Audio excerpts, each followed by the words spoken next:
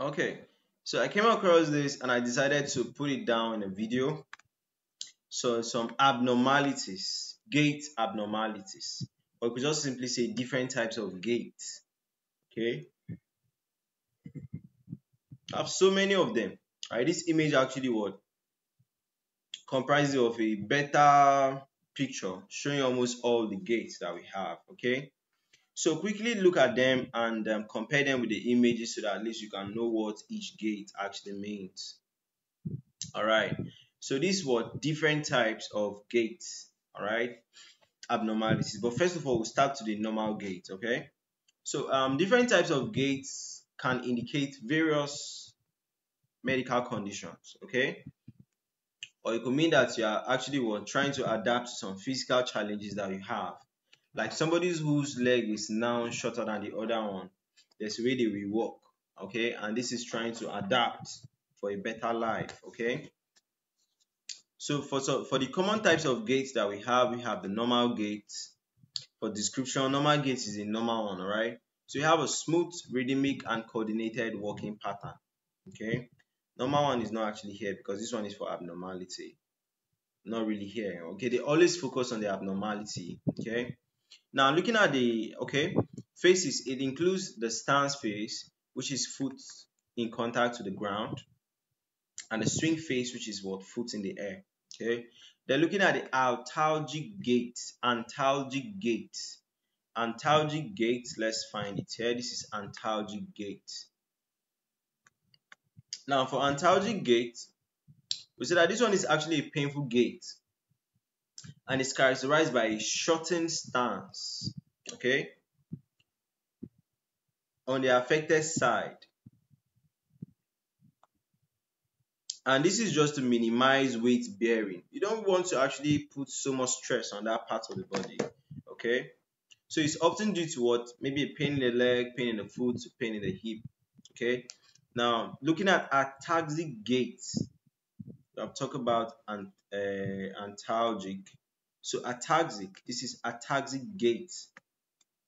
This one is an unsteady and staggering gait. It's like you are staggering, you are walking, you are staggering, okay? With a wide base of support, okay? So it's often due to what? Cerebral dysfunctions or balance disorders, okay? Then looking at the Trendelenburg gait. Trendelenburg gait. This one hip is higher than the other one, okay? So we say that this one is actually a waddling gait with a noticeable drop on the pelvis on both sides, on the opposite side of the affected hip.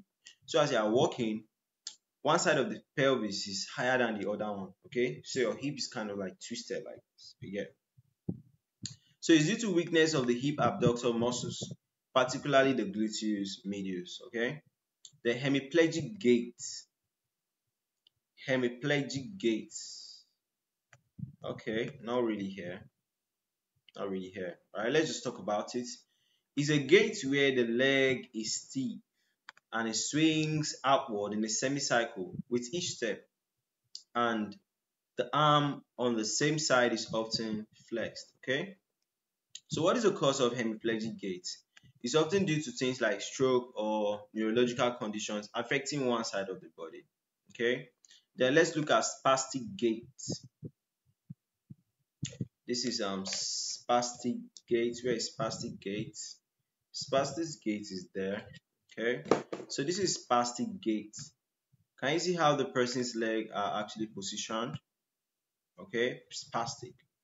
It's a gait with stiff, awkward movements, and the legs may cross over each other, scissoring. Okay, so cause is often due to conditions like what? Cerebral palsy or multiple sclerosis. They're looking at the Parkinson's gait. Parkinson's gait, where is it?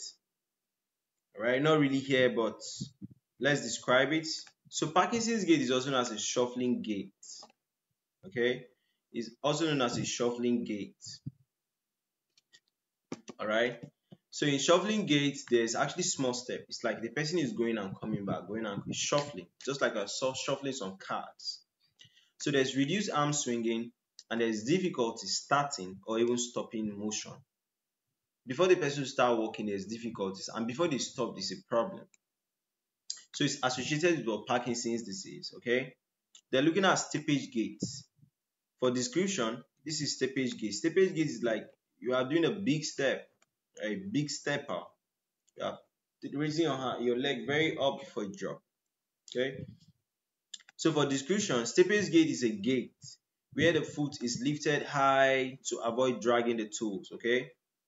Often accompanied by a slap on the floor. Okay. So it's often due to what? Things like foot drop or weakness of the dorsiflexors. Then waddling gait. Waddling gait. This is waddling gait. Okay. So waddling gait is a gait with exaggerated side-to-side movement, resembling a duck waddle.